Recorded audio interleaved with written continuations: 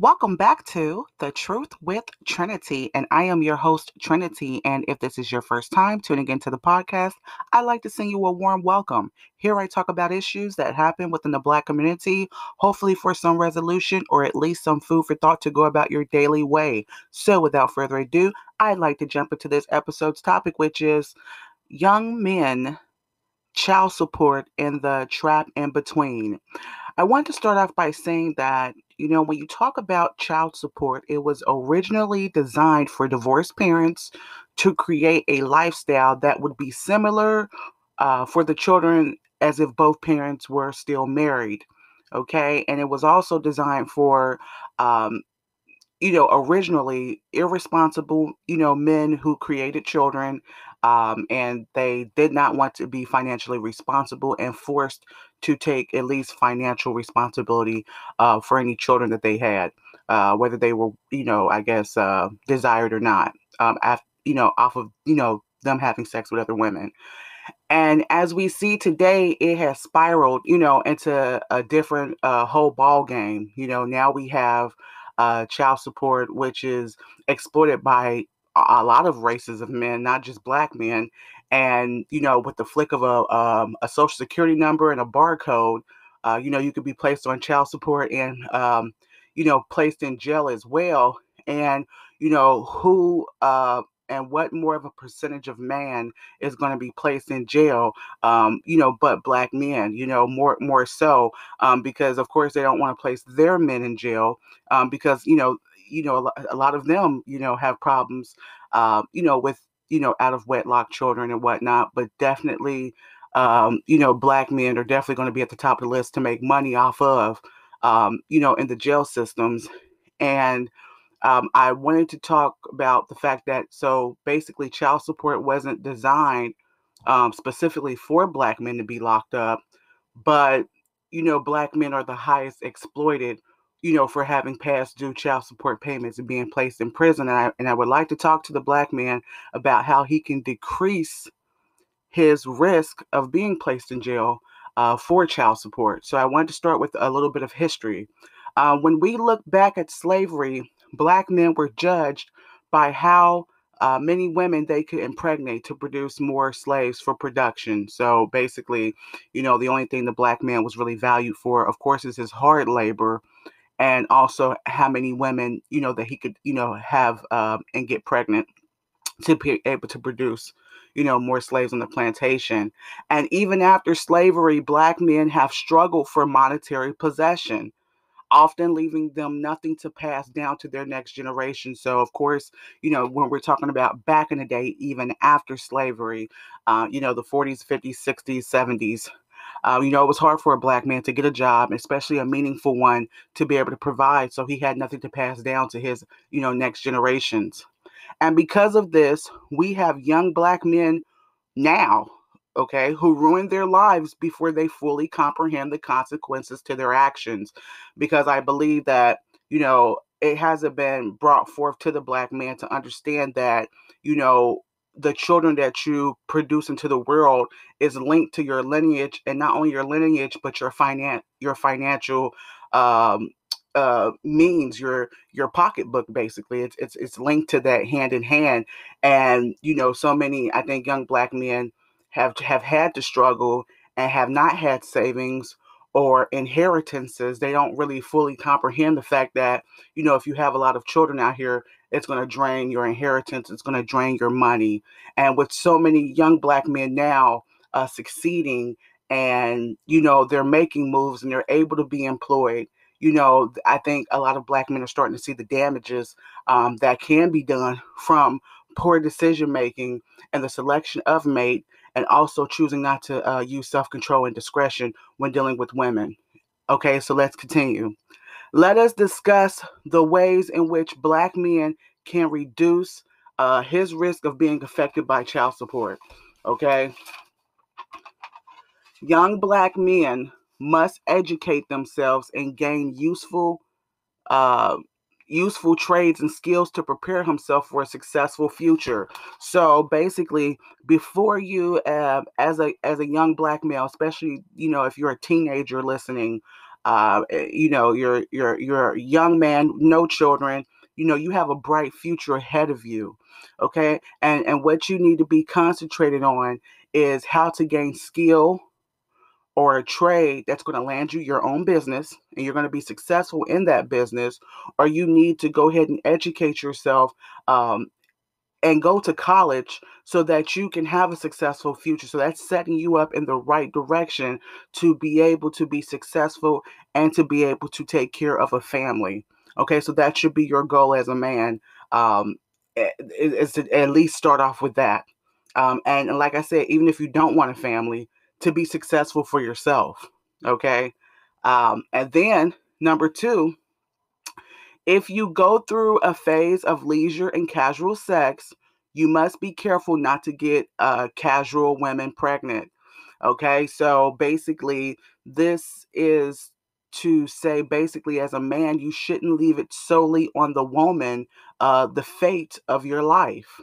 Okay, so if you're going through a phase where you're just having sex but you don't want commitment, you need to be honest with yourself and set up provisions and ways so that you won't be getting women pregnant, that you consider casual, that you don't consider spending the rest of your life with.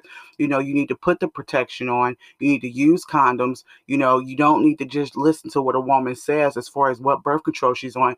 You need to take your life into your own hands, basically. Number three, you cannot leave your destiny in the hands of a woman who says she is on birth control. So that kind of goes into what I was just saying. A woman, some women will say anything, okay? Especially if you're a man of substance, if you're a man that is going in a direction of success, or that you're already successful. We do have unconscious sisters out there who are not aware of their value, who will try to suck off your value. I mean, it's just reality, it's the truth.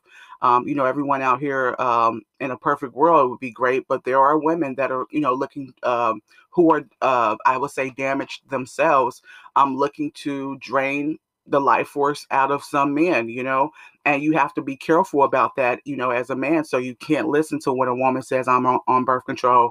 And so that gives you the green light to have unprotected sex. It doesn't. Not only that, but there's STDs out there. So you have to have enough self-control to, basically protect yourself, and your seeds, and your sperm, so that you're not, getting women pregnant that you, like I said, you don't see a future with. And of course, it always is a wise decision to remain abstinent. Okay, so there, you don't have to worry about, what you're doing, or what that woman's doing behind your back if you're abstinent. To totally eliminate pregnancy or impregnating a woman you could never love, and damaging your finances. Okay, so that's the number one way to do it. I know that's kind of like maybe uh, an allergic, reaction for a lot of men, but not all men. But that's definitely a good saying out there. If you don't want to worry about a woman propping up pregnant that you don't, consider, wife material, it would be best just not to have sex. Period. So I want to continue. Now let's discuss scenarios that have caused many men to feel trapped. Okay, especially trapped by, child support. Okay, number one, being the guy who hates condoms, or being influenced by a woman that hates condoms. Okay, so that kind of goes back into the self-control that I was talking about. If you are going to have sexual relationships, to use condoms. I mean, majority of adults would agree that, of course, unprotected sex feels 20 times more greater, than with protection. But you have to understand the consequences behind having unprotected sex.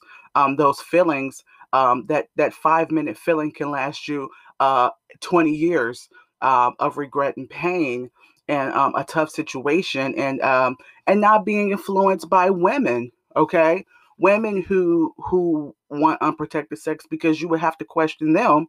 Like, what type of woman just wants to have unprotected sex with a man, that is not her husband, or she is not in a serious relationship with. It's time for, young black men to start asking themselves these questions. Number two, friends with benefits relationships can result in false paternity. Okay, and a lot of guys have complained, and have had concern that um, they are, paying child support for a child that's not his. And how you can reduce that from happening is, first, I would like to say, usually with friends with benefits, as a guy, you have your options. And what a lot of guys hate to come to the realization is a lot of women have options as well when they're in friends with benefits relationships. So you're sleeping with her one night, but the nights that you're not sleeping with her, she has another man that she's sleeping with. Okay. And my point is as a man, you need to be not in, I wouldn't say control, be controlling, but you need to be in control and to know who you're laying your seeds in. Okay. If you're having unprotected sex with a woman that you're not with every night, you don't know what she's doing. And that's not to say when you live with someone every day that they can't slip off and do something else. But if you're sleeping with a woman unprotected who you don't see every day, okay, you're not living in the same house, this is not your wife, there's a higher incidence, okay? Because our goal is to lower the incidence, but there's a higher incidence that this woman that you don't see every day, she's sleeping with someone else. Okay. So therefore, she could be pregnant with someone else. So you're over there twice a month or three times a month or maybe once a week or whatever. And that's how that happens because she's sleeping with other people, you're sleeping with other people. And so the situation just gets messed up with paternity a lot. Okay. Number three, infidelity on a man's part can get you trapped, with child support. Of course, a lot of times some wives will be forgiving, okay, and some wives won't be forgiving. And it's funny because when you see some other, we're going to talk about a white guy, for example, even with what's his name, I forgot his name, Peterson, Scott Peterson. you know they understand the value of, if you have one family with one woman, you're going to pay off that woman that you're leaving, and he handled it the wrong way. But this is a perfect example of a guy who realized, hey, if I get rid of this wife and this baby to go with, the other woman, I'm going to have to pay for both families. And what he didn't want to do was he didn't want to damage his finances like that. That was very selfish and horrible of him. But my point is, as a man, you must think about your finances and how the women that you have entangled yourself to, you are bound to them financially, even if you don't want to realize that you are, you thinking that you're mandingo. That's the stereotype that black men have been taught that has been killing them for the last few decades, that you can just have sex with women and have kids with them and just skip off and that it's not going to affect you in any way. And the black man must realize that it definitely will affect you and your finances, and it will suck the life up out of you, and you could very well end up in jail. So to alleviate that and to decrease those risks, you need to be very careful in who you're choosing just to have sex with outside of your relationship, and you must determine if it's worth you having to financially support a family that you're no longer in anymore, which will be your ex-wife or your first child's mother, and then you're trying to create another family with another woman, and how much money that's going to cost you. You must learn as a man how to, put these figures on a piece of paper. Okay. Infidelity on a woman's part. You do have a percentage of women that are whores, that are promiscuous, that choose to sleep outside of their relationship and have the nerve to want to place a man on child support so that he can support the children that he has, and also the woman as she commits her crimes of infidelity. So you have that percentage as well, where men have definitely felt trapped, and having to pay child support. My heart goes out for those men, and I do believe that what goes around does come around, and those women have their consequences as well. So I wanted to talk about also, what has the black man never been taught? Okay, number one, that having a baby on the way does not make you a man. but having a solid plan for your family and child does. Okay, so and I think in a black community a lot, you'll hear a lot of guys, they'll pop a cigar in their mouth and they say, "Hey, I got a shorty with a baby on the way, man," and it's like, no, that's not you being a man. Okay, that's just a guy who got another woman pregnant. Okay, but having a solid plan, and not just a plan, but means to execute that plan. Okay, and making promises and keeping your promises, and staying in there when things get tough. The integrity part of doing what you're supposed to do when you don't want to do it. Those are the things, and doing it for your family and your child. Those are the things that make you a man, at least in a woman's eyes anyway. And I think maybe perhaps God as well. Number two, it is important that you choose one woman to be the mother of your children. Okay. And so I'm going to speak outside of being a woman for a second. Of course, I don't want a man that likes to sleep around. Many women, of course, don't. But as a man, okay, you sleep with someone on the side or whatever like that. You have courtesans, concubines, whatever you want to call them. Those are not the women that you get pregnant, especially if you're not rich or wealthy, because you have to be able to pay those women off, to lead to get out of your life. And if you're not one of those type of men that have that type of money, you need to be very careful, especially who's the mother of your child. Okay. The seeds that you sow are linked to your future lineage and linked to your bank account. Okay. Children and women are like financial investments. Okay. And a black man's never been taught that, I believe, because, because like I said once before, they've never had the bank accounts and the inheritances and the money and, the properties. So they're just used to being taught, hey, no matter what you do, you're already broke anyway. So you can have as many kids, they can't get any money out of you. When that's the wrong mentality for the black man to have, especially if he wants to succeed in this world. You must realize that when you have children by a woman, they are like financial investments, because you're choosing to invest in a woman, not to only take care of your children, to protect your children, and to protect your life by not going against you and turning you into child support. But she wouldn't even need to be on child support, and no welfare, if you place yourself in that position of being in the home, and to protect your investment. Okay, you need to protect your investment, and don't just sow your seeds like Johnny Appleseed. You're not Johnny Appleseed. Your seeds aren't free. Okay, like you just sowing your seeds everywhere. It's going to cost you, and you must start to have self control, as a man, to be able to think about those things. And bottom line, okay, so the bottom line is, do not invest in a woman you cannot see spending at least 25 plus years of your life with. Okay. And number three, if a woman has a series of children by multiple men, or states she only wants relationships with men with no children, steer clear. These are red flags. Okay. So, that's like a little golden nugget right there. When you are dating a woman, no matter how pretty she may be, and things of this nature, you have to really take into the account, how many children she has by how many men, and really study the background of this woman. You really, if she has, 5 kids with one man, 1 kid with one man, this is the time to do your investigation. This is not the time to do your investigation after you've gotten her pregnant, after you've had sexual relationships with her. The preliminary period should consist of, you doing your background work. A lot of times they tell women that we must do our background work, but it's very wise for both parties, males and females, to do their background work to see who they're dealing with.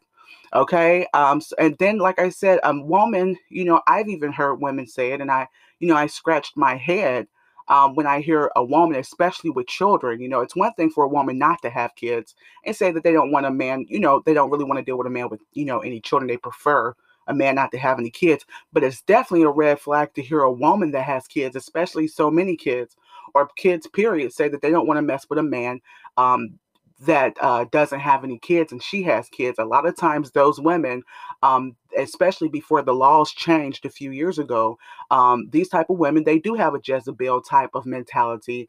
They want to mess with a man that has no children to be able to get the highest paid child support, because up until a few years ago, of course, the woman that had a child by a man, his first child. So if a guy had no children, okay, and she gets pregnant by this guy, she's going to get the higher pay of child support.